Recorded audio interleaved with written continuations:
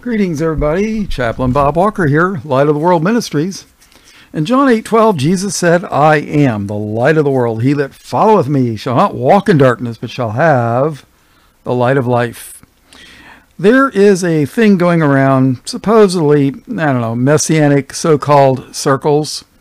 I called them messed up antics, messed up, M-E-S-S-E-D, up, U-P, A-N-T-I-C-S, messed up antics, because they're I guess they're allergic to calling themselves Christians. So they're, they have a Messiah, all right, but I don't think it's the Jesus of the Bible. But there's something going around that, how do I put this? King Solomon married, some say the Queen of Sheba, others, I don't know. But he married some woman from Ethiopia. Could have been the Queen of Sheba, I'm not sure. Queen of the South, I don't know.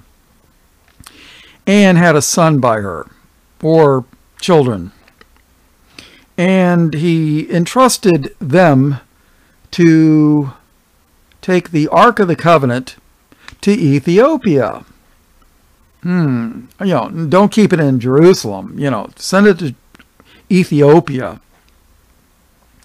And they're claiming it's there to this day, just waiting for the Messiah to show up so they can produce the Ark of the Covenant and present it to the Messiah. Well, does that sound plausible? Well, there's a couple of things. One, let's take a look at something. So where is the ark? Let's take a look at Revelation chapter 11. Verse 1.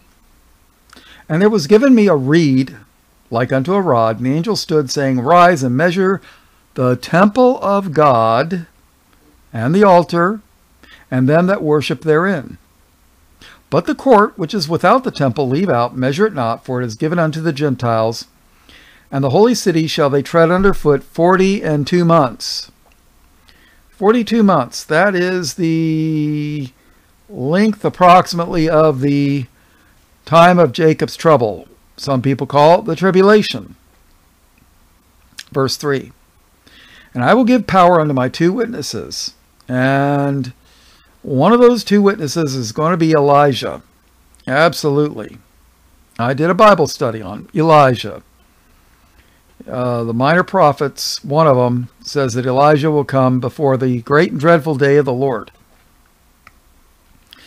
The other one is open for debate. Me, I'm kind of leaning towards Enoch, because Enoch and Elijah were the only two people in the Bible who never died.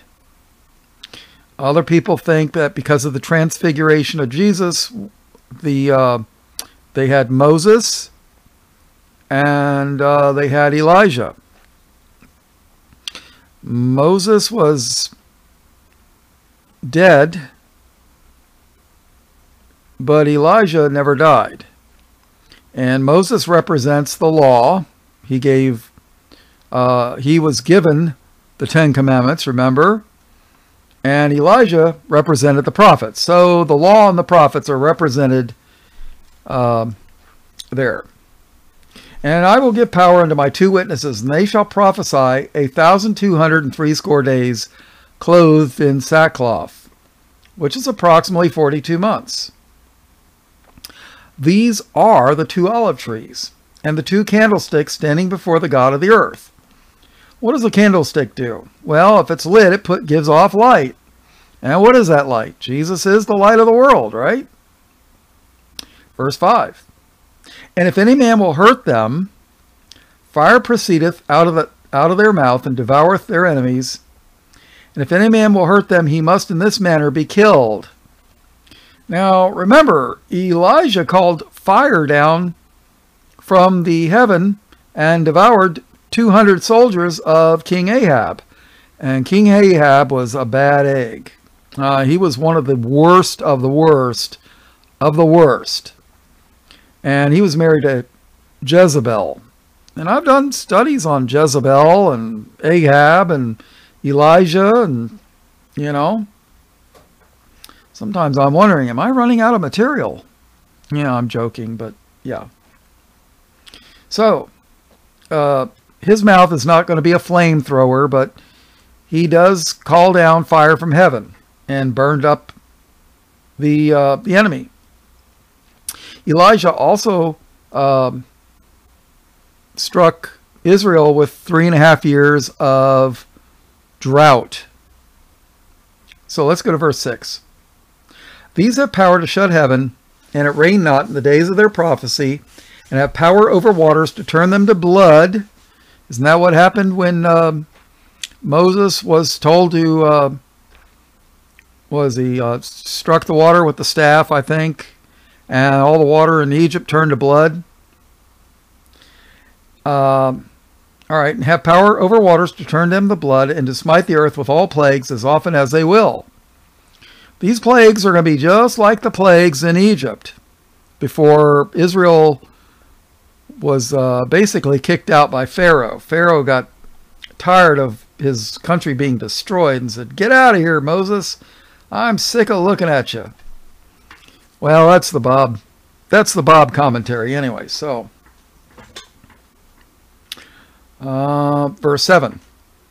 And when they have finished their testimony, the beast that ascendeth out of the bottomless pit shall make war against them, and shall overcome them and kill them.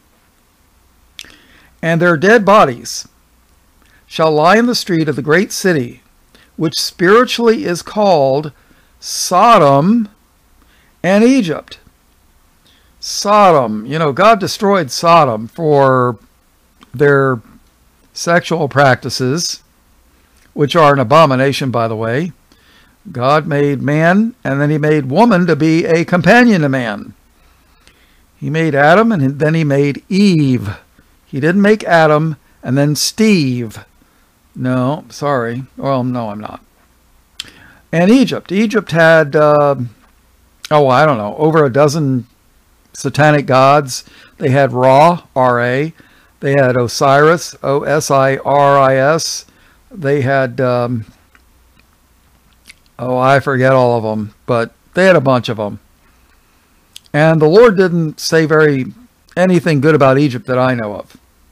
So, and their dead bodies shall lie in the street of the great city, which spiritually is called Sodom and Egypt, where also our Lord was crucified. Well, my Lord is Jesus. I don't know about you, but my Lord is Jesus, and he was crucified in Jerusalem, which is spiritually called Sodom and Egypt. What does that tell you? And all the fools will say, "Oh, Rome, Rome, Rome." Well, if you're Christ, your Lord was crucified in Rome, his name's not Jesus. You must have a pope or something. Verse 9. And they of the people and kindreds and tongues and nations shall see their dead bodies 3 days and a half, and shall not suffer or allow their dead bodies to be put in graves. And they that dwell upon the earth shall rejoice over them and make merry, and shall send gifts one to another. Sounds like Christmas time, don't it? Yeah. Making merry and gifts, yeah. And shall send gifts one to another, because these two prophets tormented them that dwell on the earth. And after 3 days and a half, the Spirit of life from God entered into them, and they stood upon their feet, and great fear fell upon them which saw them. Yeah. And they heard a great voice from heaven saying unto them, Come up hither. And they ascended up to heaven in a cloud, and their enemies beheld them. Just like Jesus went up in a cloud. Verse 13. In the same hour was there a great earthquake, and the 10th part of the city fell, and in the earthquake were slain of men 7,000, and the remnant were affrighted and gave glory to the God of heaven. See, there's going to be a remnant of Judah who are going to realize, wow, we've been worshiping the wrong guy. And they're going to give glory to the God of heaven. I believe they possibly have salvation. So, yeah. Verse 14. The second woe is past. Behold, the third woe cometh quickly. And the seventh angel sounded. This is the seventh trump. The last one. And there were great voices in heaven saying, the kingdoms of this world are become the kingdoms of our Lord and of his Christ, and he shall reign forever and ever. As in ruling and reigning, not water falling from the sky, right? And the 24 elders, which sat before God on their seats, fell upon their faces and worshiped God. Who are these 24 elders? My guess would be the 12 tribes of Israel and the 12 apostles. That's my guess. And I got a Bible study on that. So they fell on their faces, worshiped God, verse 17, saying, we give thee thanks, O Lord God Almighty, which art and wast and art to come, because thou hast taken to thee thy great power and hast reigned. And the nations were angry, and thy wrath is come, and the time of the dead that they should be judged, and that thou shouldest give reward unto thy servants, the prophets, and to the saints, rewards to the prophets and to the saints, and them that fear thy name, small and great, and shouldest destroy them which destroy the earth. God's an environmentalist. Those that destroy the earth, God's going to destroy them. Verse 19. Here's the punchline. And the temple of God was opened in heaven, and there was seen in his temple the ark. Let's read that again. And the temple of God was open in heaven, and there was seen in his temple the ark of his testament. So the ark of his testament is in heaven, people. It's not in Ethiopia. And there were lightnings and voices and thunderings and an earthquake and great hail. I mean, come on. This is just like the plagues of Egypt in the book of Exodus under Moses and Aaron. So the ark of God is in heaven. It's not in Ethiopia. It's not in Jerusalem, to my knowledge. So if they find, an ark in Ethiopia or in Jerusalem in a cave or whatever, my opinion, it's most likely fake. And watch out when the you-know-who's, it rhymes with news, like newspaper, and starts with a J. Yeah. Put a J in front of that, and it rhymes with news.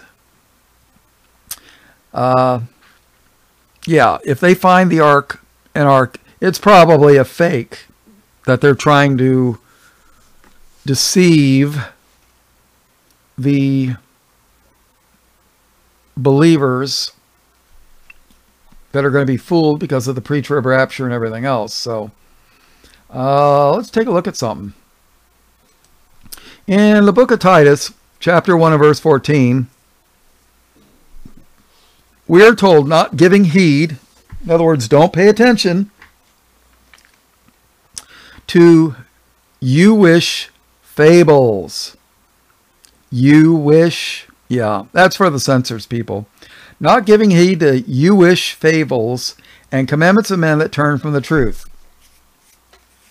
So, and these same people that claim to be messed up antics, that refuse to use the name Jesus, that refuse to call themselves Christians, well, they don't because they're not, my opinion. They claim one of the oldest churches in the world is in Ethiopia. Can anybody show me in the New Testament where Paul or anybody else went to Ethiopia? No. He never went to Ethiopia, to my knowledge, that I can find out. So, did Solomon have a Ethiopian wife and give the Ark of the Covenant to him and run down to Ethiopia? Well, I don't know. Let's take a look at what the Lord says about Ethiopia. All right, let's take a look at 2 Chronicles chapter 14 and verse 12. So the Lord smote the Ethiopians. Smote, that means strike. If you smote somebody to death, that means you hit them and you killed them, right?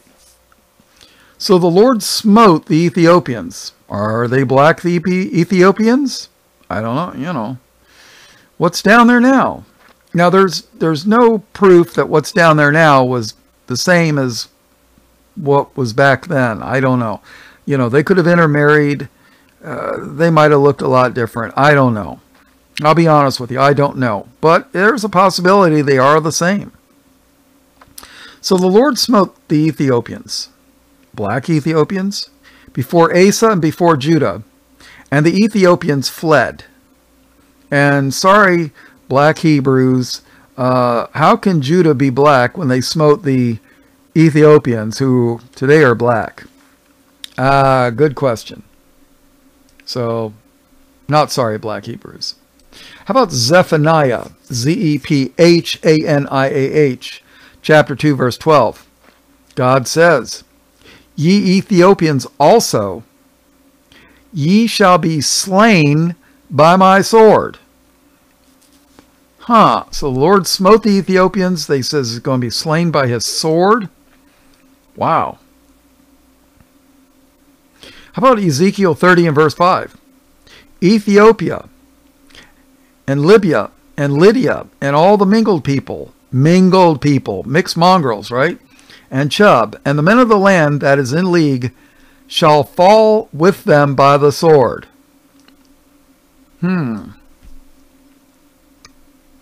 Genesis 9:25. And he said, Cursed be Canaan, a servant or slave, a servant of servants shall he be unto his brethren.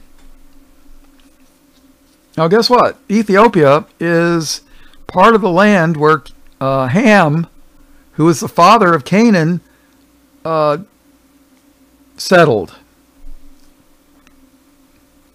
So, Genesis 10:6. And the sons of Ham, Cush, Mizraim, Put, and Canaan. So, doesn't sound like the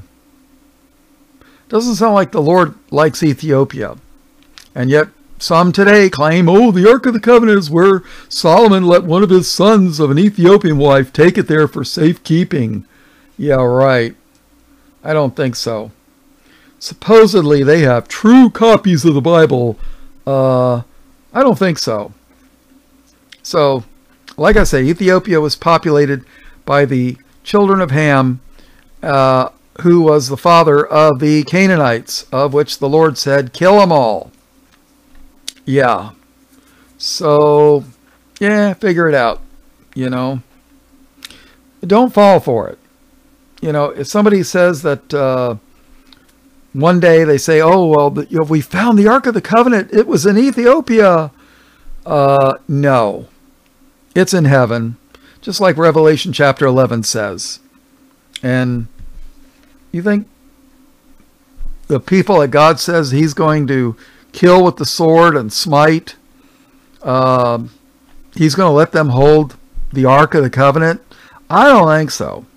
But hey, what do I know? I'm just some guy that read the Bible once or twice. So, all right, well, all blessings, praise, glory, and honor in Jesus' precious name. Amen.